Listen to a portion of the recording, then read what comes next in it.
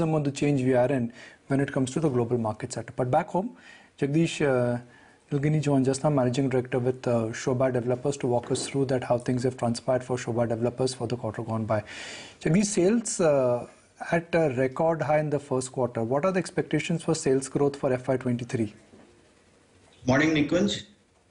Sales have been, steadily growing in the past 4 quarters or so, particularly after the second wave.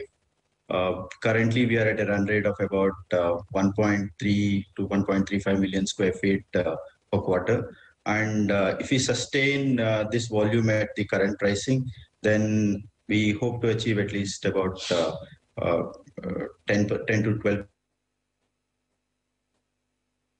I also want to understand, considering, the market where you're dominant in, Bangalore that is, has been seeing very, very healthy trends. It's really managed to beat markets in Mumbai, or for that matter, Delhi and NCR as well.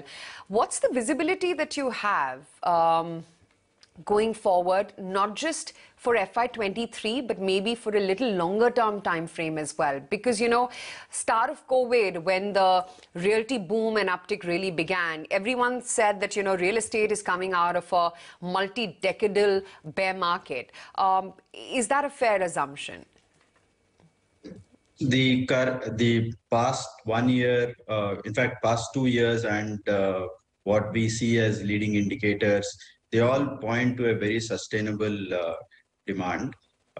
Bangalore has been our mothership for quite some time, and it will continue to be so.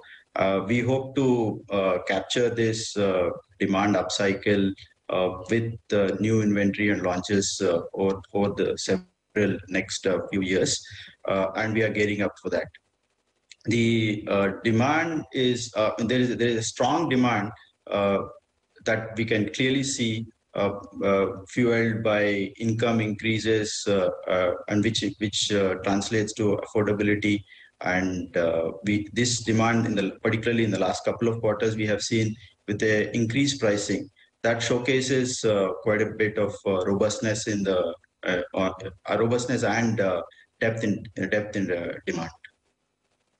The one thing, Jagdish, I bet all investors and, all the entire real estate market watchers want to know is what's happening to pricing. Demand surely is back, but has demand reached the level where you can up prices as well, and especially in the Bangalore market, or for that matter, Gurgaon as well, where you're now venturing into? Absolutely. If you look at the price increases that we have done in the past 1 year, if you compare our Q1 FY22 versus Q1 FY23, we are overall price realization is up by about 10.5%, and that's where, as I mentioned earlier, the demand, that's both the volume is going up and the pricing is going up, and hence our overall realization and values are going up. Now that commodity prices have started coming down, will there also lead to margin expansion? Cement prices are down, steel prices are down. Would you be experiencing uptick in margins because of that? Nikunj, the prices have gone up quite a bit in the last 1.5 years. One, there has been an increase, and two, there has been an increase in volatility of the pricing too. So given both, it's very tough to estimate whether there's going to be margin expansion, or is it going to, we will be able to sustain the existing margins. What we have done is we have factored in both the increased cost and also the increased volatility by adding some more cushion in our estimate of construction cost. So that should help us in navigating this both volatility and the higher increase. One more thing before we let you go, Jagdish. Your net debt, as I understand, is down nearly 1,000 crore rupees since the peak. What's the visibility now going forward?